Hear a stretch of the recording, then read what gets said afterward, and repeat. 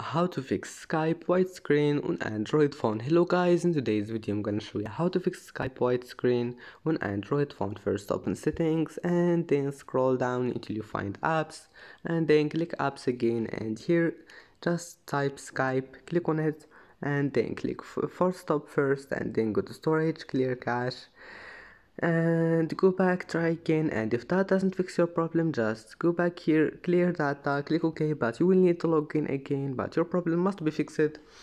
And if that also doesn't fix it, so just go to battery, and now here you will find power saving mode, disable it. Maybe you'll find it like that, just disable it and go to storage, click clean up.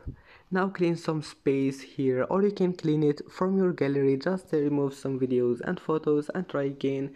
And that's it for today's video. Don't forget like and subscribe, and see you in the next video.